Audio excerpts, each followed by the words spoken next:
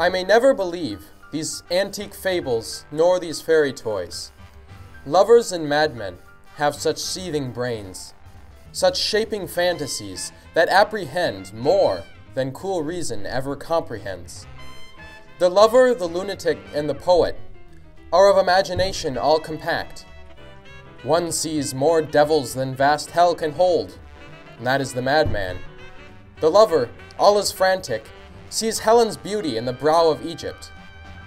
The poet's eye, in a fine frenzy rolling, doth glance from heaven to earth, from earth to heaven, and as imagination bodies forth the forms of things unknown, and gives to airy nothing a local habitation and a name.